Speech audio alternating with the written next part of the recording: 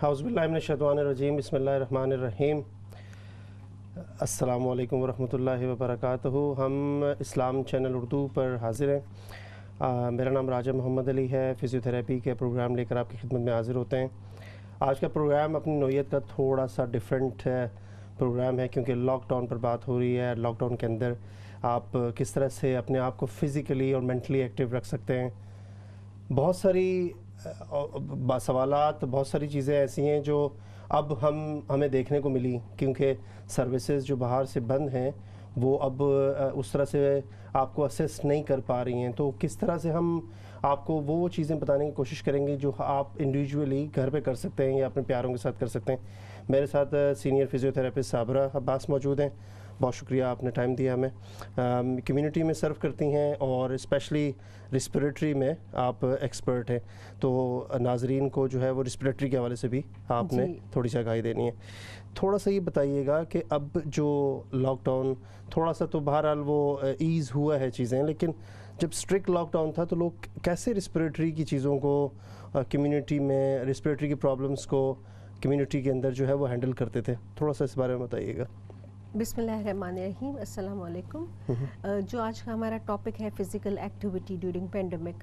तो जब ये लॉकडाउन स्टार्ट हुआ था तो ऑब्वियसली जो सारे ब्रीदिंग वाले रेस्पिरेटरी पेशेंट्स थे, तो हमने क्या शुरू किया था, हमने उनका टेलीफोन कंसल्टेशन से स्टार्ट किया था और फिर हम असेस करते थे। और उसके बाद फिर हम अगर किसी को ज़रूरत होती थी स्टिल, तो हम PPE के थ्रू उनको होम विज़िट भी करते थे। और अगर उनको एक्सरसाइजेस वगैरह के कुछ इश्यूज़ होते थे, इवन हम पेंडेमिक में हैं मगर हमारा जो एक्सरसाइज का, फ़िज़िकल एक्टिविटी का बहुत बड़ा रोल है, स्पेशली अभी, क्योंकि अभी हम पेंडेमिक पर है, वर्क हम रिमोटली कर रहे हैं, तो इसलिए आना जाना हमारा नहीं हो रहा, बच्चे होम लर्निंग कर रहे हैं, तो हमारी बहुत फ़िज़िकल एक्टिविटी बहुत हद तक ख़त्म ही हो चुकी है। थोड़ा सा मैं आपकी कता कलामी माफ़, मैं पूछना ही चाहूँगा कि आपने कहा टेलीफोन पर हम एडवाइस करते थे, तो अगर किसी शख्स को रिस्पिरेटरी का प्रॉब्लम है, जनरल ब्रीदिंग इश्यूज़ हैं, तो आप कैसे उसे एडवाइस करती हैं? एक लेमैन को आप कैसे बताएंगी कि आपने ये करना है, ब्रीदिंग की टेक्निक कैसे बताएंगे? हम ज़रा सवाल जवाब क्या वो हम कोशिश करेंगे कि अपनी ही बातों से जो हमारे व्यूअर्स हैं उन तक ये बात पहुंचा सकें कि ऐसा नहीं है कि आपको फ़िज़िकली आना ही ज़रूरी है। हम आपको टेलीफोन पर या स्काइप पर या इस तरह के जो अब कंटेम्प्रेरी सॉफ्टवेयर्स हैं उसके ज़रिए हम आपको बता सकते हैं कि आपने किस तरह से जो है वो ब्रीदिंग की और चीज़ों को फैसिलिटेट करें। थोड़ा सा इस पर बात कर लेते हैं। जी, अब हमारा जो टेलीफोन कंसल्टेशन था इनिशियली थोड़ा सा डिफ़िकल्ट था, क्योंकि पहला फर्स्ट 2 वीक्स ऑब्वियसली आपने ज़्यादा नहीं थे। फिर हमने आहिस्ता आहिस्ता देखा, क्योंकि जब हम टेलीफोन कंसल्टेशन कर रहे थे तो हमें पेशेंट की पूरी हिस्ट्री हमारे रिकॉर्ड में थी कि उसको क्या क्या हुआ है, उनके कोमॉर्बिडिटीज़ क्या है, उनका जो base line level of fitness क्या है, और उनका ब्लड प्रेशर, और ये जो सारी चीज़ें हमें थोड़ा सा उनका बेस लाइन का आइडिया था। तो जब हम जो जनरल थे जिनके इतने ज़्यादा इश्यूज़ नहीं थे, थोड़ा सा COPD के हैं इश्यूज़, जैसे उसका ब्रीदिंग का इश्यूज़ है, वो एक्सरसाइजेस नहीं कर पा रहे, तो फिर हम उनकी जो है ना, हम कन्वर्सेशन से पूछते थे कि आपको कुछ जो है सांस में तो कोई प्रॉब्लम नहीं हो रहा, और है ना, और मोस्ट ऑफ द जो पेशेंट्स होते थे उनके पास प्रॉब होता था जिसमें उनका ऑक्सीजन लेवल और ये बेसिक चीज़ें इनको पता होती हैं, यहाँ के लोगों को स्पेशली BP अपैरेटस इनके पास होता था कि ब्लड प्रेशर पे वो देख पा रहे थे। मगर अब वो चेस्ट क्लियरेंस का जो चीज़ें थी, तो उसके लिए फिर हम है ना उनको breathing exercise over the phone थोड़ा सा उनको एक्सप्लेन करने के बाद फिर हम है ना, अगर हम असेस करते थे प्रॉपरली, उसके बाद हम है ना, अगर कोई है जिसके पास DVD वो असेसेबल है, तो फिर हम उसको पोस्ट के थ्रू DVD दे देते थे। या अगर वो उनका नहीं है, 70s के लोग हैं या ऐसे हैं, तो फिर हम जो है एक्सरसाइज वगैरह, सॉरी जी, कुछ पेशेंट ऐसे भी आए हमारे सामने कि जो उनकी माजी में कोई ब्रीदिंग का प्रॉब्लम नहीं था उनके साथ, COPD नहीं था, अस्थमेटिक नहीं थे, कोई और ब्रीदिंग का प्रॉब्लम नहीं था, अभी स्टार्ट हो गया ड्यू टू एंजाइटी। एग्जैक्टली। तो हम थोड़ी सी बात करते हैं। देखें, फिजियोथेरेपी या फिजियोथेरेपिस्ट का रोल सिर्फ एक्सरसाइजेस प्रिस्क्राइब करना नहीं है, और इसलिए एक वास्ट फील्ड है, एक पूरी एक उसकी मैनेजमेंट टूल्स हैं जो बताया जाता है कि आपने किस तरह से घर में रह के अपनी एंजाइटी को कंट्रोल करना है, ब्रीदिंग को बेहतर करना है, अपनी फिजिकल एक्टिविटीज़ को मेंटेन रखना है, अपनी जो हेल्थ है उसको बरकरार रखना है, specially in this environment where everything is kind of locked down and آپ کہاں آپ جم جا نہیں سکتی ہیں, آپ جا نہیں سکتے ہیں, یا آپ باہر بہت زیادہ ایکٹیولی جو ہے وہ فزیکل ایکٹیویٹیز نہیں کر سکتے ہیں. ہم یہ کوشش کرتے ہیں کہ جیسے اب میرے پاس کچھ میں سرجری سے پیشنٹس کو دیکھتا ہوں تو وہ یہ بات اکثر یہ کہہ رہے ہوتے ہیں, اسپیشلی ان ایشین, انفارچونیٹلی ہم یہ سوچ رہے ہوتے ہیں کہ جب تک اب بھاگوں گا نہیں, رن نہیں کروں گا, ایکسرسائز نہیں ہوگی. اس پہ تھوڑی سی بات کرتے ہیں کہ ہم بہت سارے ایکسرسائزز کے اور بھی طریقے ہیں جو آپ گھر میں رہ کے کر سکتے ہیں, وہ کیسے کر سکتے ہیں, ہم اس پہ تھوڑی سی بات کریں تاکہ ناظرین کو ایک فائدہ ہو. ابھی ہمیں نہیں معلوم کتنا وقت اور لگے گا اس پینڈیمک کو ختم ہونے میں, لاک ڈاؤن کو مکمل طور پر ایز ہونے میں. تو جتنا ٹائم آپ گھر گزار رہے ہیں, اسپیشلی وہ لوگ جو فزیکلی بہت ایکٹیو نہیں تھے اور اب مزید جو ہے وہ اس لاک ڈاؤن کی وجہ سے مزید جو ہے وہ فزیکلی جو ہے وہ لیس ان کی ایکٹیویٹیز رہ گئی ہیں, تو they can have a problem in future later on. Blood pressure کے پرابلم ہو سکتے ہیں, اوبیسٹی ہو سکتی ہے, بریدنگ کی پرابلم ہو سکتی ہے. تو اس پہ تھوڑی سی بات کر لیتے ہیں. انگزائٹی کا آپ نے بات کی تو وہ ایک بڑا فیکٹر ہے. جی ایگزیکٹلی, کیونکہ جب آپ ٹی وی پہ, سوشل میڈیا پہ اتنی ساری چیزیں دیکھ رہے ہوتے تو آپ کو لگ رہا ہوتا ہے کہ کہیں یہ میرے ساتھ نہ ہو رہا ہو. تو انزائٹی ایک بہت بڑا فیکٹر اس میں ہوتی ہے. تو اس کے لیے ہمارے پاس نا بریدنگ ٹیکنیکس ہوتی ہیں, ڈفرینٹ پوزیشنس ہوتی ہیں جس کے تھرو نا ہم ان کی انزائٹی کو کنٹرول کر سکتے ہیں. ریلیکسیشن ٹیکنیکس ہوتی ہیں, اس کے تھرو پھر ہم کیا کرتے ہیں کہ فون کے تھرو ہم ان کو ڈسکس کرتے ہیں. کچھ ہمارے پاس NHS گائیڈ لائن کے ہمارے لنکس ہوتے ہیں جو ہم ان کو شیئر کر کے کہتے ہیں کہ آپ لوگ ان کو کر کے وہ کریں. اور مثلاً کیا آپ تھوڑا سا اس پہ وضاحت دیں گی ہمارے ویورز کو کہ آپ جیسے ریسپریٹری کے اندر ماشاءاللہ بہت سینئر پوزیشن پہ کام کر رہی ہیں, تو کیا بتاتے ہیں آپ پیشنٹس کو کہ آپ کہاں NHS کی ویب سائٹ کو دیکھیں, یا کون سی افیکٹو اور ایتھورائز قسم کی جو ہے وہ ویب سائٹس ہیں جہاں پیشنٹ جا سکتے ہیں؟ ایک ہماری بہت اچھی گائیڈ لائن ہے BLF, برٹش لنگ فاؤنڈیشن, اس کی, اور BTS, برٹش تھوریسک سوسائٹی کی گائیڈ لائنس. ان گائیڈ لائنس کو ہم فالو کرتے ہیں. اسپیشلی BLS ہم جب ہماری پلمونری ریہیب, جب آپ کی لنگ کنڈیشنس ہوتی ہیں تو اس میں پھر یہ والی ساری ٹیکنیکس جو ہوتی ہیں, ہمارے پاس چھوٹی بکلٹس ہوتی ہیں, اس میں ہم نے بریتھ لیس مینجمنٹ کے اوپر رکھی ہوئی ہوتی ہیں, ڈفرینٹ پوزیشنس ان کے ڈائیگرامس کے ساتھ لکھی ہوئی ہوتی ہیں کہ اگر آپ بریتھ لیس ہو تو آپ کو کس طرح بیٹھنا چاہیے, کون سی ڈفرینٹ پوزیشنس ہیں, ٹیکنیک آپ کی بریدنگ کس طرح ہونی چاہیے, پلس سلپ بریدنگ ٹیکنیک آپ کو کرنی ہوتی ہے, ریلیکس کرنے ہوتے ہیں, آپ کو اسیسری مسلس نہیں یوز کرنے ہوتے, کیونکہ کچھ پیشنٹس ہوتے ہیں وہ ہائپر وینٹیلیٹڈ ہو جاتے ہیں انزائٹی کی وجہ سے, بہت زیادہ آکسیجن لینا شروع کر دیتے ہیں, اور جو ہمارے اپر چیسٹ مسلس ہیں ان کو بہت زیادہ یوز کرتے ہیں رادر دین ڈائفرام جو ہمارا ایکٹیو مسل ہوتا ہے انسپیریشن کا. تو اس کے لیے ان کو بریدنگ ٹیکنیک, ریلیکسیشن, ان کی کاؤنسلنگ تھوڑی سی کہ جو ہے کہ آپ اکیلے نہیں ہو, ہم سب اسی فیز میں ہیں, تو ہمیں ڈیل کرنے آنا چاہیے through exercises, through different techniques, different positions ہوتی ہیں جس پہ ہم بہت اچھا اس پہ ہم لیفلیٹس اور ساری گائیڈ لائنس ہم ان کو پرووائڈ کرتے ہیں. بہت اچھی بات کی آپ نے کہ آپ اکیلے نہیں ہیں, ہم آپ کے ساتھ ہیں. بہت اچھی بات. پیشنٹ کی اکثریت جو اوور 65 اور 68 سے ہیں, انفارچونیٹلی میجورٹی جو ہے وہ اپنے آپ کو الونس فیل کر رہی ہوتی ہے, اور وہ ایک انگزائٹی کا فیکٹر ہے. ریسپریٹری کی بات ہوئی ہے, لیکن ہم جرنل فزیکل ایکٹیویٹیز جو ہیں, جیسا کہ میں یہ کہوں گا کہ ہم پروموٹ کرتے ہیں کہ آئسومیٹرک ایکسرسائزز گھر میں کی جائیں. ہم یہ کوشش کرتے ہیں کہ آپ جرنل ایکسرسائزز جو آپ کی باڈی کو وارم اپ کرنے سے لے کر اسٹریچنگ تک کم از کم آدھا گھنٹہ اور 35 منٹ سے 45 منٹس آپ اس کو دیں, تاکہ آپ کی فزیکل جو لیول ہے وہ مینٹین رہے. Breathing is a very important. another thing, کیا ہم یہ دیکھ سکتے ہیں کہ کیا صرف بریدنگ کو ہی لے کر آگے چلیں, یا آئسومیٹرک ایکسرسائزز کو بھی, اگر کسی شخص کو بریدنگ کا کوئی پرابلم ہے, چونکہ انفارچونیٹلی جو کووڈ-19 ہے وہ مینلی افیکٹ کر رہا ہوتا ہے آپ کی ریسپریٹری کو, اسٹارٹ سے but it can do other stuff as well, but وہ مینلی جو ہے وہ آپ کی ریسپریشن پر آپ اٹیک کرتا ہے.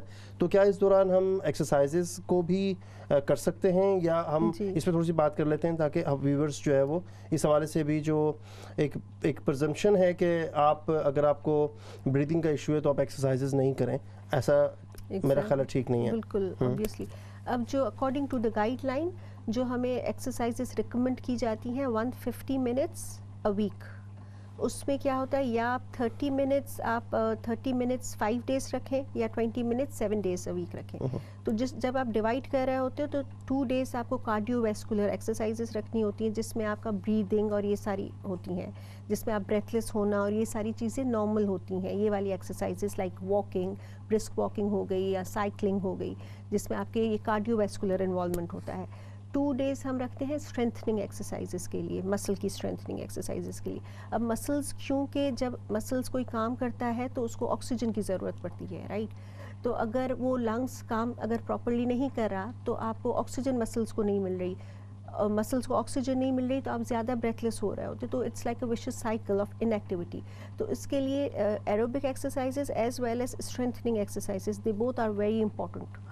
میں ناظرین کو بتاتا چلوں. جی ناظرین, ہم اسلام چینل اردو پر آپ کی خدمت میں حاضر ہیں. میرا نام راجہ محمد علی ہے. میں فزیو تھراپسٹ ہوں, NHS میں اور پرائیویٹلی سرو کرتے ہیں. آج کا جو ٹاپک لیے ہم اپنے مہمان صابر عباس کے ساتھ یہاں آپ کی خدمت میں حاضر ہوئے ہیں, اس پر ہم فوکس رکھنے کی کوشش کریں گے. اس میں مین فوکس یہ ہے کہ جب آپ اکیلے ہیں اور اگر آپ کو بریدنگ کی کوئی ڈیفیکلٹیز ہیں تو آپ اس کو کس طرح سے مینیج کریں. دوسری چیز یہ ہے کہ جب آؤٹ سائڈ جو آپ کی ایسیسریز تھیں, جو جم تھے, جو چیزیں تھیں وہ بند ہیں, آپ سائیکلنگ نہیں کر سکتے اس طرح سے ایکٹیولی, یا جم بند ہیں اس طرح سے, جو آپ کی فزیکل ایکٹیویٹیز تھیں, تو گھر میں کس طرح کی ایکسرسائزز آپ کر سکتے ہیں. اپنے آپ کو آپ جو ایک سائیکولوجیکل اور فزیکل دونوں جو گراؤنڈس ہیں ان کو کس طرح سے آپ جو ہے وہ ساتھ لے کے چل سکتے ہیں.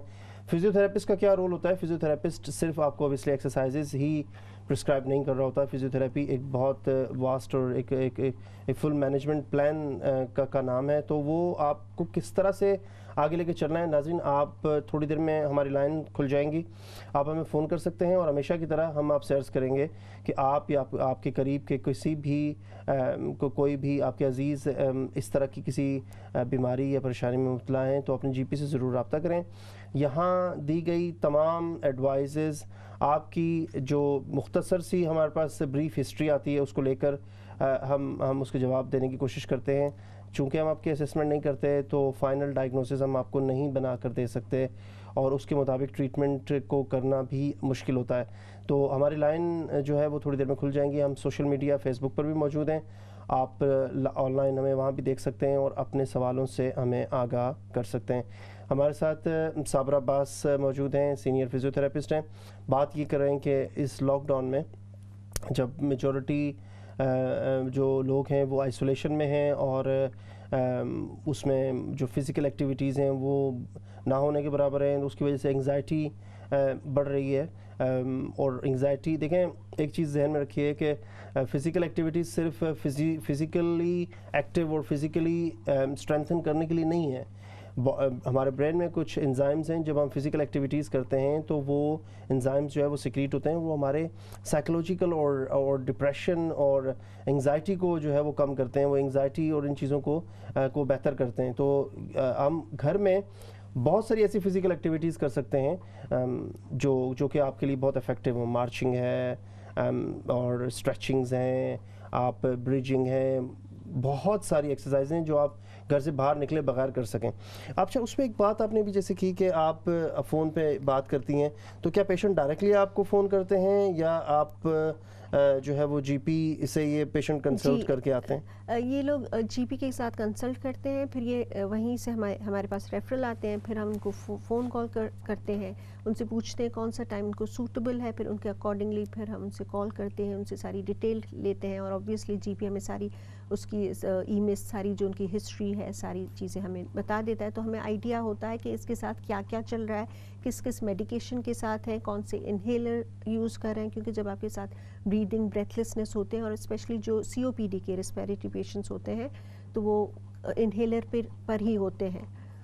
تو یہ بتائیے گا کہ اگر پیشنٹ ڈائریکٹلی اسے کوئی سمٹم سٹارٹ ہو گئے ہیں, آج صبح کسی کو سمٹم سٹارٹ ہو گئے, شارٹ آف بریتھ ہے یا فیور کے ساتھ ہیں یا کف ہے, خشک کھانسی ہے, تو آپ کا ہم فزیو تھراپی کا رول اس میں کس طرح پلے کر سکتے ہیں, یا کچھ ایسی معلومات ہمارے ویورز تک پہنچ جائیں ताकि उसमें पैनिक होने के बजाय उसको कैसे डील कर सकें। एग्जैक्टली तो अगर आपके जैसे आपको अचानक से आपका शॉर्टनेस ऑफ ब्रेथ हो रहा है, कॉफ में आपको चेंजेस आ रहे हैं, टेम्परेचर है, तो उस केस में आपको 111 या 111 को आपको कंसल्ट करना चाहिए।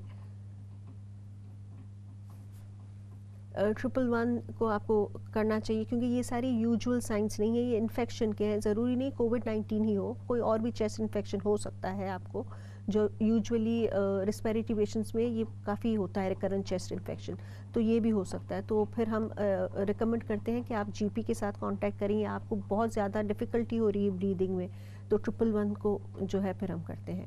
तो आप उसके बाद हम सर्विसेज जो है वो फिजियोथेरेपी के रिस्पिरेटरी फिजियोथेरेपिस्ट जाते हैं और असेस भी कर सकते हैं पेशेंट। करते हैं एग्जैक्टली तो ये अगर किसी को, क्योंकि जो फिजियोथेरेपी का एक बहुत वास्ट रोल है, ठीक है, अगर किसी के साथ आर्थराइटिस है तो हम जो एक्सरसाइज जो एमएसके के फिजियोथेरेपिस्ट होते हैं वो भी टेलीफोन कंसल्टेशन करते हैं, वो भी असेसमेंट करते हैं ओवर द फ़ोन। फिर वो जो उनके ट्रीटमेंट प्लान होते हैं, या उनको फिज़िकली अगर उनको बहुत ज़्यादा ज़रूरत होती है तो फिज़िकली या फिर पोस्ट के थ्रू ना हम उनको लीफलेट्स या एक्सरसाइजेस हम उनको देते हैं। फिर दूसरे दिन का फॉलोअप रखते हैं कि हम उनसे पूछते हैं कि आपको सारी चीज़ें जो आप हो किस तरह कर रहे हो। तो ये तो आर्थराइटिस की बात होगी। अगर कोई रिस्पिरेटरी का पेशेंट है तो फिर जीपी असेस करने के बाद हमें रेफ़र करता है। अगर कोई कार्डियक पेशेंट है ऑब्वियसली तो फिर वो जो कार्डियो फिजियोथेरेपिस्ट होता है उसको रेफ़र करते हैं। तो इस तरह से फिर वो अकॉर्डिंग टू दैट वो फिर उसको करता है, असेस करता है। हमारे साथ एक कॉलर हैं साहब, हम कॉल ले लेते हैं, उसके बाद मज़ीद इस पर बात करेंगे। अस्सलाम वालेकुम रहमतुल्लाह, आप ऑन एयर हैं जी, फरमाइए। Walaikum salam. My name is Farisa. I'm a third year medical student calling from Manchester. I have a backache and I can't do anything about it because of lockdown. So what do you suggest? Sorry, would you repeat your question again for us, please? The line is not that clear. Yeah, so I'm a third year medical student calling from Manchester. I have a backache and I can't do anything about it because of lockdown.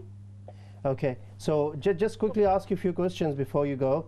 So, is this a new back pain, or you had that before, or? No, I've had it for like 3 months. Okay, and is it just a local back pain, or does it radiate down to your legs?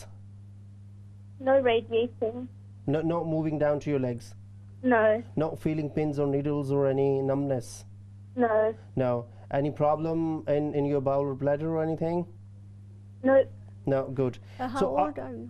Yeah. I'm so sorry. Sorry? Yeah, I just want to ask Yeah, you. yeah, I'm so sorry. Can I ask you how old are you? 30 years. I'm 23 years old. 33. Yeah, 23. 23. 23. Okay. So most probably, look at we call it is a mechanical back pain. Most probably, statistics shows like 80% of our low back pain is mainly due to soft tissue problems. It could be ligamental, it could be postural, it could be wrong manual handling, it could be wrong posture in while we're doing computer business or office or driving. I'm sitting for long hours at the computer. Yeah, that could be one reason. So what I would suggest you, if you please access Google and just put desk assessment. It will show you some very good tools to how to assess your desk and how to assess your posture while you're sitting. Obviously, while you're sitting for longer hours, your posture is not that good. Also, there was one study I was reading few months ago that says if you are sitting in one position for 18 to 20 minutes, body start accepting and adopting that position in certain way. So later on, although you try to stretch and do stuff later on, but body has already adopted that position, and for longer term, if you're sitting and you have got kind of slouch posture, or you are sitting for long period of time in wrong position, body adopts that, and later on start pains, and if ever you feel that pins and needles in your leg, or pain radiating down to your legs, or you losing some weight, or you have any problem in your bowel or bladder, or that sort of stuff, night sweat, or you need to seek urgent medical attention, please. But I don't think so it is any problem. So in regards to the treatment, first of all, you need to assess your desk assessment. You need to do some assessment, how you're sitting, how you're standing, and especially if you're using a tablet or something, and you're leaning forward heavily, you need to work out on that. The second thing is, once you've done that posture assessment and posture is good, now you need to do spine has a kind of S-shaped spine. So if you put some pillow or lumbar support on your back, if you're sitting for a long period of time, so it is good to have slight push from lower spine, so that would give you a bit of arch. The third thing is regular, after an hour or so, you have to stand up, please, and you have to walk. You better to please walk and do some stretchings every hour. Don't sit for too long. And then there are a few exercises to strengthen your back and core muscles, which are available on internet if you look at it, mainly bridging, cobra position, stretchings. There are a few exercises. So a very good question, especially from medical background, who knows how important the posture is. So hopefully our answer would help you. हमारी sister ये सवाल कर रही थी, हम उर्दू के viewers को भी बता दें कि वो ये सवाल कर रही थी कि वो मेडिकल स्टूडेंट हैं और बहुत देर तक बैठी रहती हैं और बैठती हैं, ऑब्वियसली इनकी रिक्वायरमेंट है, तो उसकी वजह से उनकी बैक में पेन है, और जो थोड़ी सी मालूमात हम तक आई हैं उससे नहीं लगता कि कोई न्यूरोलॉजिकल प्रॉब्लम है, रेड फ्लैग्स या कुछ ऐसा है, कोई ऐसा नहीं है। तो उम्मीद है कि जो मैकेनिकल बैक पेन है वो पोस्चर को ठीक करने से और डेस्क असेसमेंट से, स्ट्रेचिंग से वो बेहतर हो जाएगा। अगर नहीं होता है तो फिर मैं I would ask sister to please, if that pain remains for a few moments after stretching and desk assessment and stuff, you please contact your GP and ask for further investigation. So viewers को ये भी बताते चलें कि अगर आप सफ़र कर रहे हैं किसी भी बीमारी से, कुछ 3 महीने हो गए हैं या 4 महीने हो गए, so you have to consult, बल्कि उससे पहले ही आपको you have to consult with your GP. Exactly. Prevention is better than cure. Yeah, exactly. हम वापस आ जाते हैं अपने पैंडेमिक की तरफ और लॉकडाउन और एक्सरसाइज। ये बहुत अच्छी एक मिसाल आई कि जो इतनी यंग पेशेंट को बैक पेन आ गया, वो क्यों आ गया कि एक तो एक्सरसाइजेज नहीं थी और वो कह रही हैं लॉकडाउन है तो मैं किसी को दिखा नहीं सकी हूँ, और उसके ऊपर एक और जो प्रॉब्लम ये है कि चूँकि वो यूनिवर्सिटी का काम कर रही हैं, अपनी एजुकेशन को जो जारी रखे हुए हैं, तो उस दौरान वो उनकी एंग्जाइटी का भी लेवल बढ़ जाता है। इस पर हम थोड़ी सी बात कर लेते हैं कि हम कैसे फिजियोथेरेपी की चीज़ों को इसमें जो है वो स्क्वीज़ कर सकते हैं ताकि लोग उससे मुस्तफ़ीद हो सकें। थोड़ा सा बताएंगी कि रिस्पिरेटरी के हवाले से थोड़ी सी बात बता दें कि कितना इम्पॉर्टेंट है एक आम हेल्थी बंदे के लिए कि वो अपनी रिस्पिरेटरी और अपनी लंग्स की जो कैपेसिटी है उसको मेंटेन रखे। जो यही हमारे साथ इशू है कि लोग ब्रीदिंग एक्सरसाइजेस को इतना ज़्यादा लेते नहीं हैं, मगर वो बहुत ज़्यादा इंपॉर्टेंट पार्ट प्ले इसलिए करता है कि उससे जब हम ऑक्सीजन ले रहे होते हैं, तो अगर हम हमारी ब्रीदिंग एक्सरसाइज अच्छी ऑक्सीजन हम ले रहे होते हैं, वो हार्ट को अच्छा दे रही होती है, ऑक्सीजनेटेड ब्लड हमारे ब्लड में हमारे मसल्स को अच्छा सप्लाई हो रहा होता है, तो आपकी स्ट्रेंथनिंग भी हो रही होती है। एंड ऑब्वियसली जब आप एक्सरसाइज कर रहे हो तो ये सब कुछ हो रहा होता है, जैसे आपने कहा कि हमारे बॉडी में हार्मोन्स एंडोर्फिन रिलीज होता है which is called happy hormones, तो उससे हमारे मूड और ये सारा चीज़ें भी लिफ्ट अप हो जाती है। Heart itself is a muscle, तो ऑब्वियसली उसकी स्ट्रेंथनिंग हो रही होती है। तो ओवरऑल जो हम एक्सरसाइज, मुझे लगता है कि बेसिकली जो है ना सब चीज़ों का जो अभी तो बहुत ज़्यादा ही इम्पोर्टेंट है, और बहुत आपके हार्ट के लिए, आपके लंग्स के लिए, आपकी mental health as well as your physical health. ठीक है, बहुत शुक्रिया। हम एक छोटे से कमर्शियल ब्रेक के लिए जा रहे हैं। नाज़रीन, हम आपको बताते चलें कि इस्लाम चैनल उर्दू पर हम आपकी खिदमत में हाजिर हैं। हम बाय प्रोफेशन फिजियोथेरेपिस्ट हैं। कोशिश करते हैं कि आपकी जो सवाल आए उसको लेकर हम आपकी कुछ थोड़ी सी मदद कर सकें, जो कंटेम्प्रेरी रिसर्च को उसको लेके सामने। हमारा आज का जो टॉपिक है वो लॉकडाउन में अपने आप को फिज़िकली किस तरह एक्टिव रखें।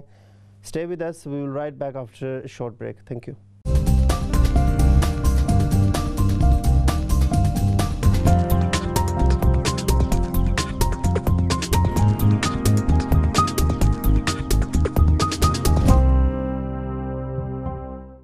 औज़ुबिल्लाहिमिनश्शैतानिर्रजीम, बिस्मिल्लाहिर्रहमानिर्रहीम। नाज़रीन, वेलकम बैक। प्रोग्राम इस्लाम चैनल से सेहत ज़िंदगी के साथ हाजिर हैं।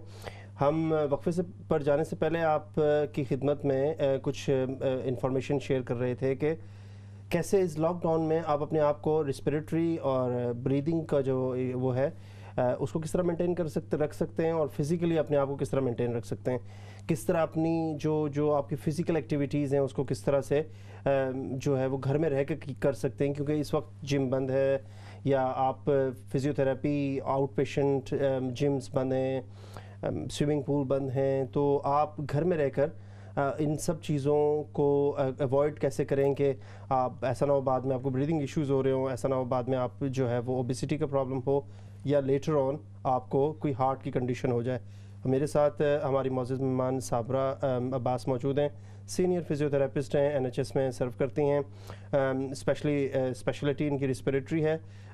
خصوصی طور پر ان سے ریکویسٹ کی تھی چونکہ کووڈ میں ریسپریٹری کا اور اس سارے جو کرونا کا جو وبا اس وقت چل رہی ہے اس میں ریسپریٹری کا ایک بہت اہم رول ہے. تو ہم کوشش کریں گے کہ ریسپریٹری کے حوالے سے بات کریں، لیکن فزیکلی ہم کس طرح ایکٹیو رہ سکتے ہیں اس پہ بھی بات کرتے چلیں، چونکہ اگر آپ فزیکلی ایکٹیو نہیں ہیں تو آپ انگزائٹی اور ڈپریشن کی طرف جاتے ہیں، اور اگر آپ فزیکلی ایکٹیو نہیں ہیں تو آپ بہت ساری، اور اگر آپ بیٹھ کے کھا ہی رہے ہیں صرف اور فزیکلی ایکٹیو نہیں ہیں تو بہت ساری بیماریاں منتظر ہیں کہ وہ آ جائیں تھوڑے دنوں میں. تو ہم کوشش کریں گے کہ ان سب کو کور کریں. اچھا، یہ بات تھی ہم کر رہے تھے کہ جو آپ آکسیجن پرووائڈ کر رہی ہوتی ہیں، آپ اسیسمنٹ کرتے ہیں کمیونٹی میں جا کر، تو کیا اس سے پہلے اگر پیشنٹ پہلے سے ہی رجسٹر تھا تو اس دوران اس لاک ڈاؤن میں آپ سپلائی کو انشور کر رہے ہیں یا کیا کوئی پریشانی بھی ہو رہی ہے اس میں؟ نہیں، اللہ کا شکر ہے کہ جو آکسیجن والے پیشنٹس ہیں ہمارے، ان کی جو سپلائی ایئر لیکوڈ ہماری کمپنی ہے وہ سپلائی کرتی ہے. تو ہم ان کے اسیسمنٹ سب سے پہلے وہی جی پی آپ کو ریفر کر رہے ہوتے ہیں یا کنسلٹنٹ، کیونکہ وہ لاک ڈاؤن کی وجہ سے ان کی سرجریز ان کی ڈیلے ہوئی ہوتی ہیں تو ان کی اسیسمنٹس کرنی ضروری ہوتی ہے. تو یا پھر ہم ان کو کلینک بلا لیتے ہیں وتھ فل PPE، پھر ہم ان کی اسیسمنٹ کرتے ہیں، جسٹ جو ایمبولیٹری یا جو بھی لانگ ٹرم آکسیجن تھراپی جو بھی ان کی ریکوائرمنٹ ہوتی ہے پھر ہم ان کو جو وہ کر دیتے ہیں. چلیں، بہت اچھا. ہم ایک کالر ہے ہمارے ساتھ، جی ہم کال لے لیتے ہیں، اس کے بعد مزید اس پہ بات کریں گے. اور بتائیے گا PPE کیا ہے پیشنٹ بہت سارے لوگ جو ہے وہ ابھی تک اس کو سمجھ نہیں پائے، تو کوشش کریں گے اس پہ بات کر دیں. اوکے، السلام علیکم ورحمۃ اللہ، آپ آن ایئر ہیں، جی فرمائیے. وعلیکم السلام. بیٹا آپ کا پروگرام ماشاءاللہ ٹھیک جا رہا ہے، اچھا ہے اور انفارمیٹیو ہے. بہت شکریہ. بڑی خوشی ہو رہی ہے کہ لوگوں کو تھوڑی اور اویئرنس مل رہی ہے. مجھے اپنے لیے پوچھنا ہے کہ میرے ہپس میں ہے نا بہت زیادہ دردیں شروع ہو گئی ہیں.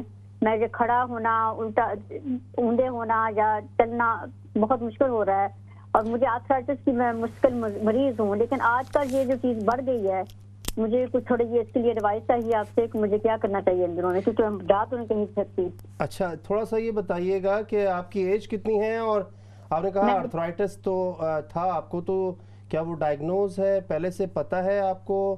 جی ہاں، میں آرتھرائٹس کی پیشنٹ ہوں مستقل، چھوٹے بھی اور جوائنٹ بڑے جوائنٹ دونوں میں ہے میری کافی پروگرام. لیکن یہ مسئلہ یہ ہے کہ یہ ہپس کا مسئلہ جو ہے یہ اب بہت ان دنوں بہت زیادہ بڑھ گیا ہے. اتنا بڑھ گیا ہے کہ اب میرے لیے اٹھنا بیٹھنا، کروٹ لینا، اونڈے ہونا، کوئی چیز اٹھانا، کوئی بھی چیزیں نہیں کرنے کے لیے میں کافی ہارڈ ٹائم میں جا رہی ہوں. مجھے آپ سے کچھ ایڈوائس چاہیے بیٹا. اچھا دیکھیں، اس میں ایک دو چیزیں آپ اپنے ذہن میں رکھیں. ایک تو یہ کہ اگر کسی خدا نخواستہ آرتھرائٹس کی شکایت شروع ہو گئی ہے تو اس میں آپ کو دو تین کام بہت امپورٹنٹ ہیں جو اس کو مینٹین رکھنے کے لیے اس آرتھرائٹس کی کنڈیشن کو فار لانگ ٹائم کرنا ضروری ہیں. دیکھیں، اس میں ایک چیز یہ ہے کہ اگر ایکسیسو ویٹ آپ کا ہے اور جو ویٹ جوائنٹس کے اوپر مزید پریشر ڈال رہا ہے تو اس کو تھوڑا سا کم کرنے کی ضرورت ہے. دوسری چیز یہ ہے کہ آپ کی جو فزیکل ایکٹیویٹیز ہیں وہ کس طرح کی ہیں، آپ کس طرح سے جو ہے وہ دن کا آغاز کرتی ہیں اور کس طرح جو ہے وہ شام تک اپنے آپ کو کتنا ایکٹیو رکھتی ہیں، کتنی ایکسرسائز کرتی ہیں، کون کون سی ایکسرسائز کرتی ہیں، فزیکلی آپ کون کون سی چیزوں کو کرنا پسند کرتے ہیں، یہ ایک امپورٹنٹ فیکٹر ہے. تیسرا اس میں امپورٹنٹ چیز یہ ہے کہ ڈائٹ کا بہت اہم رول ہے، اور یہ آپ ضرور اپنے جی پی سے رابطہ کر کے ڈائٹ کو ضرور دیکھ لیں. اور ایک اور آخری چیز اس میں یہ ہے کہ اگر آپ لانگ ٹرم میڈیکیشنز پر ہیں، پین کلرز پر ہیں، تو دیکھیں ان میڈیکیشنز کا کچھ سائیڈ ایفیکٹس ہو سکتے ہیں، تو ان کے لیے آپ کیا کر رہی ہیں، کیا کر رہے ہیں، یہ ایک بہت امپورٹنٹ سوال ہے. تو اس لاک ڈاؤن کے دوران انفارچونیٹلی جو آرتھریٹک پیشنٹ ہیں یا جو آرتھرائٹس کی وجہ سے سفر کرتے تھے اور فزیو تھراپسٹ سے کنسلٹ کر رہے تھے آؤٹ پیشنٹ او پی ڈیز میں یا ہاسپٹلز میں یا کمیونٹی میں، انفارچونیٹلی وہ اب اس طرح سے نہیں دیکھ پا رہے ہیں. لیکن اس کا ہرگز یہ مطلب نہیں ہے کہ آپ اس کو اپنے جو فزیکل ایکٹیویٹیز ہیں اس کو مینٹین نہ کر سکیں. آپ اگر آپ کے پاس انٹرنیٹ کی رسائی ہے تو آپ پلیز گوگل کر کے آپ اس میں جیسے آپ کی ہپ کی ایکسرسائزز آپ ڈال سکتی ہیں کہ isometric گلوٹ اسٹرینتھننگ exercises, isometric exercises for your hip. تو وہ آپ کو بہت ساری ایکسرسائزز دے گا جو آپ سٹارٹ کر سکتی ہیں بغیر اپنے جوائنٹ کو پریشرائز کیے ہوئے. ایک اور کالر ہے، وہ کال لے لیتے ہیں پھر مزید اس پہ بات کر لیتے ہیں. جی السلام علیکم ورحمۃ اللہ، آپ آن ایئر ہیں. جی فرمائیے. آپ کا پروگرام دیکھا تو بہت ہی خوشی کہ آپ اچھے بتاتے ہیں باتیں. کہ میری ٹانگوں میں درد تھا تو میں ایک ٹانگ کا تو آپریشن ہوا ہے اور دوسری ٹانگ میں کافی اٹھنے بیٹھنے سے تکلیف ہوتی ہے. تو میں نے سوچا کہ آپ صحت کے بارے میں بتاتے ہیں تو شاید کوئی بتائیں بات. سوری اگر آپ برا نہ مانیں، آپ اپنا سوال دوبارہ ریپیٹ کیجئے گا چونکہ آواز آپ کی تھوڑی سی کم آ رہی ہے. تو میرا جو ہے نا گھٹنوں میں ایک ٹانگ میں درد ہے، جب جیسے ہڈیاں یا کچھ آواز دیتا ہے، جب بیٹھتی ہوں تو چلنا بہت مشکل ہو جاتا ہے. جی آپ کی ایج کتنی ہے؟ ایج تو 60 سے پرے ہوگی. تو یہ میں بتانا چاہتی ہوں. تو دوسرا جو ہے نا کہ بچوں کی نظر تھوڑی کم ہو تو اس کا کیا ہے؟ یہ میرے 2 سوال ہیں، آپ کی بڑی مہربانی ہوگی. آپ کا بہت شکریہ، آپ نے فون کیا. آپ پروگرام دیکھتی رہیں. جہاں تک دیکھیں جو پہلے ہماری سسٹر تھیں وہ جو کہہ رہی تھیں کہ ان کے ہپ میں درد ہوتا ہے اور آرتھرائٹس ہے، ملتا جلتا ہی کچھ سوال آپ کا بھی ہے سسٹر. اس میں دیکھیں یہ ہے کہ جو جوائنٹس ہیں باڈی میں، اسپیشلی جو ویٹ بیئرنگ جوائنٹس ہیں یا آپ اسے کہیں ہنج جوائنٹس ہیں جو موو کرتے ہیں زیادہ، وہ ورنیبل ہوتے ہیں کہ ان میں آرتھرائٹس جلدی ہو جائے. اور اگر وہ آرتھرائٹس انفارچونیٹلی ہماری اس طرح کی فزیکل ایکٹیویٹیز نہیں ہیں تو آرتھرائٹس کا ہونا وہ بہت ارلی ایج میں سٹارٹ ہو جاتا ہے. اگر آپ فزیکلی ایکٹیو نہیں ہیں اور آپ جو ہے وہ ایک بی ایم آئی بیسک باڈی ماس انڈیکس ہے اس کے ایک لیول سے اوپر ہیں، جو کہ کیلکولیٹ کیا جاتا ہے آپ کی ہائٹ سے اور آپ کی ویٹ سے اور آپ کی ایتھنیسٹی سے اور آپ کی ایکٹیویٹی سے. اگر وہ اوپر ہے آپ کا تو اس کا مطلب ہے کہ آپ رسک پر ہیں کہ آپ کو آرتھرائٹس ہو جائے. اور آرتھرائٹس ہونے کا مطلب یہ ہے کہ آپ نے پھر اس طرح سے فزیکلی ایکٹیویٹی کرنا کم کر دی ہے، درد کی وجہ سے، ڈر کی وجہ سے کہ مجھے درد ہو جائے گا، یا آپ درد کی وجہ سے کہ مجھے درد بڑھ جائے گا، اس کی وجہ سے آپ کو اور ڈائبٹیز اور ہائی بلڈ پریشر اور ریسپریٹری پرابلم آ سکتی ہیں. دیکھیں مختصر اس کا حل یہ ہے، دیکھیں کوئی میں سمجھتا ہوں کہ شارٹ کٹ اس طرح سے نہیں ہے. تھوڑا سا محنت کرنی پڑے گی. محنت کیسے کرنی پڑے گی کہ آپ کی جو جوائنٹس ہیں ان کو آپ نے مینٹین رکھنا ہے، ان کی موبلائز رکھنا ہے. آپ نے تھوڑا سا لمبا کام ہے لیکن یہ پروون کام ہے کہ آپ جو فزیکلی ایکٹیو ہوتے ہیں، جب آپ فزیکلی ایکسرسائزز کر رہے ہوتے ہیں تو آپ کی جو جوائنٹس کے ساتھ لگے ہوئے مسلز ہیں، لیگمنٹس ہیں، وہ ان کو ہولڈ کرتے ہیں ٹائٹ. جب وہ ہولڈ کرتے ہیں ٹائٹ تو جو پریشر آپ کی جوائنٹس پر جا رہا ہوتا ہے وہ پھر کم ہو جاتا ہے. تو میں آپ کو بھی یہی مشورہ دوں گا کہ آپ بھی کوشش کریں کہ آئسومیٹرک ایکسرسائزز ہیں، بہت آسان سی، یا ایسینٹرک ایکسرسائزز ہیں، لکھ لیں یہ اور یہ گوگل کریں اور وہ آپ کے سامنے آپ کو لیگ کی ایکسرسائزز بتائیں گے جو کہ بہت افیکٹو ہیں. ایک کالر اور ہے ہمارے ساتھ، ہم کال لے لیتے ہیں پھر مزید اس پہ بات کرتے ہیں انشاءاللہ. السلام علیکم ورحمۃ اللہ. جی فرمائیے، آپ آن ایئر ہیں. وعلیکم السلام ورحمۃ اللہ وبرکاتہ. ڈاکٹر صاحب مجھے آپ سے یہ پوچھنا تھا کہ میرے جو پاؤں ہیں ان کی جو آگے کی انگلی ہیں ان کی رنگت چینج ہو گئی ہے. کبھی وہ ریڈ کلر میں آ جاتے ہیں، کبھی 1-2 دن گزرے تو وہ بلو کلر آ جاتا ہے. کیا یہ کوئی ڈینجرس بات تو نہیں ہے؟ اور آپ کو شوگر تو نہیں ہے؟ نہیں، شوگر نہیں ہے. آپ کی ٹانگیں سن ہوتی ہیں؟ دوسری بات یہ ہے کہ میری جو لیفٹ لیگ ہے اس میں بے پناہ درد ہوتی ہے بہت زیادہ. تو وہ پین کلر کے ٹیبلٹ میں کھا رہی ہوں، تقریباً 1 سال سے یہ درد جا نہیں رہی ہے. یہ بتائیے گا آپ کی ٹانگیں سن ہو جاتی ہیں ایسا؟ کبھی اور ایسا لگتا ہے چونٹیاں چل رہی ہیں، پنز اور نیڈلز ہیں؟ نہیں، یہ چیز نہیں لگتی. ایسا نہیں ہوتا ہے. آپ نے کبھی کوئی ٹیسٹ کروایا بلڈ کا اپنی؟ بلڈ کا میں نے ٹیسٹ کروایا تھا، انہوں نے کہا تھا کہ میرا بھول گئی ہوں وہ کاسٹر کے کچھ کیا ہے وہ زیادہ ہائی ہے, کولیسٹرول زیادہ یا وہ زیادہ, بس اور کچھ نہیں, باقی سب ٹھیک تھا, اللہ کا شکر ہے. دیکھیں سسٹر, بغیر دیکھیں نا آپ کی, کیونکہ میں لکھ لیتا ہوں آپ کا سوال اور اس پہ کوشش کریں گے جواب دینے کی. ایک کالر ہمارے ساتھ ویٹ کر رہے ہیں, تو آپ پروگرام دیکھتی رہیں, کوشش کریں گے کہ ایک جرنل ضرور اس پر جو ہے وہ آپ کو معلومات دیں اسپیسیفکلی. جب تک آپ کو دیکھ نہ لیں مشکل ہوگا یہ بات کرنا کہ وہ نیلی اور پنک کیوں ہو جاتی ہیں. جی ایک کالر اور ہیں ہمارے ساتھ, ہم کال لے لیتے ہیں. جی السلام علیکم ورحمۃ اللہ وبرکاتہ. جی آپ آن ایئر ہیں, فرمائیے. ہیلو, وعلیکم السلام, الحمد للہ کا شکر ہے. جی میرا نام عباس ہے. میرا سوال یہ آج کل کے لاک ڈاؤن کے اس حوالے سے ہے کہ ہم لوگ آج کل گھر پہ بیٹھے ہیں, سب کچھ ہے, تو یہ ایکٹیویٹی آف کورس ہماری نارمل روٹین سے کافی کم ہو گئی ہے, تو اس کے بارے میں آپ جو ہیں فزیوتھراپسٹ صاحب رہے ہیں اور آپ ہیں راجل صاحب, آپ اس کے لیے کیا ریکمینڈ کریں گے ہمیں اسپیشلی اس سچویشن کے اوپر؟ بہت شکریہ آپ کی کال کرنے کا, بہت شکریہ. ہم آج جس موضوع پر بات کر رہے ہیں وہ لاک ڈاؤن میں آپ فزیکلی ایکٹیو کس طرح رہیں, اسی کی کوشش کریں. دیکھیں آپ یہ چیز ذہن میں رکھیں کہ جب آپ گھر میں ہیں تو اوبیسلی گھر میں ایک ریسٹ اور ریلیکس کرنے کا زیادہ عنصر ہے, اور آپ فزیکلی بہت زیادہ ایکٹیو نہیں ہیں. آپ بریدنگ کو بہت زیادہ ایکٹیو نہیں کر پاتے ہیں, آپ اپنی جو باڈی کے مسلز ہیں, جو باڈی کی جو موومنٹس ہے اس کو بہت زیادہ ایکٹیو نہیں کر پاتے ہیں. تو یہ ایک نارمل سی کنڈیشن ہے. ہم کوشش کر رہے ہوتے ہیں کہ تھکے آ رہے ہیں اور گھر میں آ کے آرام کریں, لیکن چونکہ لاسٹ 3 منتھ سے ہم آرام ہی کر رہے ہیں, زیادہ سو ہی رہے ہیں, تو آپ فزیکل ایکٹیویٹیز اس طرح سے نہیں ہو پا رہی ہیں. اس کی وجہ سے جو اب پرابلمس انگزائٹی کے اور ڈپریشن کے اور بریدنگ کے اور ڈائبٹیز کے آ رہے ہیں, وہ اس کو ہم نے ضرور جو ہے وہ اس کو ایڈریس کرنا ہے, اس پر ضرور کام کرنا ہے. جیسے پہلے میری کولیگ صابرہ بتا رہی تھیں آپ کو کہ ہم ریسپریٹری کی وہ اسسمنٹ کرتے ہیں, اور اس کے بعد اگر اس کو کسی پیشنٹ کو یہ ضرورت ہو کہ آکسیجن درکار ہے یا گھر میں کسی قسم کی جو ہے وہ ہیلپ چاہیے ریسپریٹری بریدنگ کے حوالے سے, تو ہم وہ پرووائڈ کرتے ہیں. اسی طرح سے فزیوتھراپسٹ ابھی بھی جو ہے وہ سرجری سے اور ڈفرینٹ آفیسز سے آپ ان سے کنسلٹ کر سکتے ہیں. فزیوتھراپسٹ آپ کو بتاتے ہیں کہ آپ دن میں کتنا ٹائم جو ہے وہ اپنے آپ کو فزیکلی ایکٹیو رکھیں.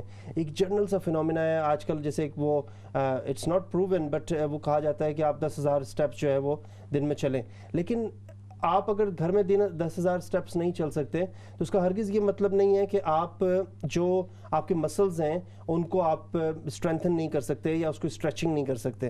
آپ اپنی باڈی کو فزیکلی اس لیول پر تو جا کر آپ اسٹرینتھن یا اسٹریچنگ نہیں کر سکتے, لیکن still you can do lots of things which you think, oh, you can't do it because we can't run or you can't do bike or you can't go gym, but you can do other stuff still while you're staying in home. اس پہ تھوڑی سی بات کر لیتے ہیں کہ جو sister پہلے کہہ رہی تھیں کہ آرتھریٹک چینجز ہیں, آرتھرائٹس ہے, اس کی وجہ سے وہ فزیکلی اس طرح سے ایکٹیو نہیں ہیں. تو میرا خیال ہے ریسپریٹری کا ایک بڑا رول آ جاتا ہے اس میں. جب آپ فزیکلی ایکٹیو نہیں ہیں تو بریدنگ جو ہے وہ آپ کی شیلو ہونے شروع ہو جاتی ہے اور آپ کو پرابلم سٹارٹ ہو جاتی ہے. اس پہ تھوڑی سی بات کرتے ہیں تاکہ ویورس یہ سمجھیں کہ صرف آپ جو ہے وہ آرتھرائٹس کو ہی نہیں اور بھی چیزوں کو آپ ساتھ میں اس لاک ڈاؤن میں پرابلم کر سکتی ہیں. جی تو یہی ہمارا ہے کہ اب جیسے وہ ہم ڈفرینشیٹ کرتے, ہم کیٹیگرائز کرتے ہیں کہ اگر سپوز کوئی ایڈلٹ ہے لائک 30s اینڈ 40s اور وہ اس کا جو بیٹھنے کا بہت زیادہ کام ہے, تو وہ اسٹیپس کر سکتے ہیں. Even at home you can start with 200 اور 300 آپ کر سکتے ہو.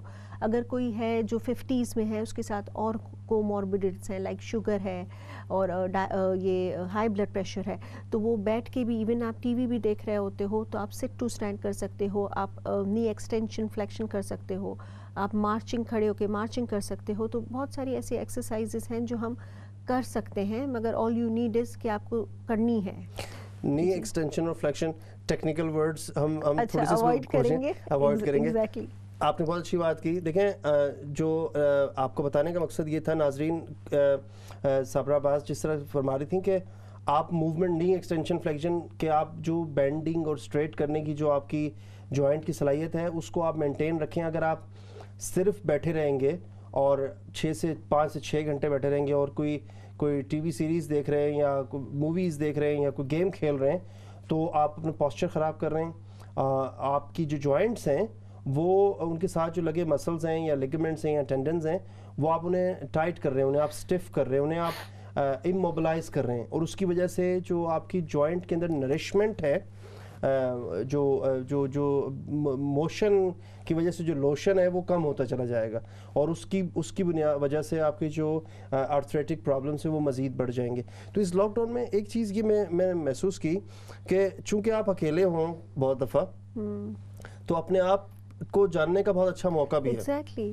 اور آپ کے پاس اچھا خاصا ٹائم ہوتا ہے, بچوں کے ساتھ آپ اسپینڈ نہیں کر سکتے ہو تو وہ آپ کر سکتے ہو. آرٹس اینڈ کرافٹ کر سکتے ہیں ہم گھر بیٹھ کے, DIY کر سکتے ہیں, گارڈننگ کر سکتے ہیں, انڈور پلانٹنگ کر سکتے ہیں. تو آپ کو سوچنا پڑتا ہے, اوبویسلی ہر انسان کا اپنا ڈفرینٹ لیول آف فٹنس ہوتا ہے, ان کے ڈفرینٹ انٹرسٹ ہوتے ہیں, تو آپ کو اس کے اراؤنڈ کام کرنا ہوتا ہے کہ چلو مجھے اگر گارڈننگ اچھی لگتی ہے تو میں اس کو اس فارم میں ایروبک کر کے میں اس کو کر سکتا ہوں. کسی کو واکنگ اچھی لگتی ہے, DIY آپ کر سکتے ہو, اسٹرینتھنگ کر سکتے ہو, اسٹریچز کر سکتے ہیں. تو آپ کو صرف کچھ کرنا ہے مگر میں واپس یہ کہنا چاہوں گی کہ ایکسرسائز اب بہت زیادہ امپورٹنٹ ہو گیا ہے, بہت زیادہ, کیونکہ ہم گھر بیٹھے ہوئے ہیں, ہوم لرننگ ہو رہی ہے, ریموٹ ورکنگ چل رہا ہے, آپ شاپنگ نہیں کر سک رہے, آپ آن لائن شاپنگ کر رہے ہو, آپ کی سوشلائزنگ نہیں ہو رہی ہے, آپ بالکل گھر پہ بیٹھے ہی ہوئے ہو.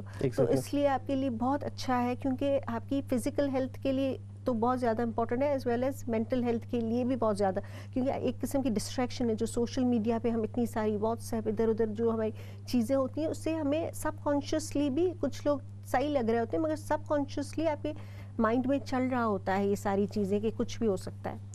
بہت بہت شکریہ صابرہ, آپ نے اپنا ٹائم دیا. ہم پروگرام کو وائنڈ اپ کرنے کی طرف چاہ رہے ہیں. ہم ناظرین کو بتاتے چلیں کہ اسلام چینل اردو پر صحت زندگی کے ساتھ ہم آپ کی خدمت میں حاضر ہوئے ہیں. ٹائم بہت مختصر ہے اور بہت مختصر سے وقت میں بہت ساری چیزوں کو کور کرنا بہت مشکل ہے. آپ اپنی آراء سے ہمیں آگاہ کرتے رہیے گا. انشاءاللہ نئے پروگرام کے ساتھ پھر حاضر ہوں گے. بہت شکریہ. السلام علیکم ورحمۃ اللہ.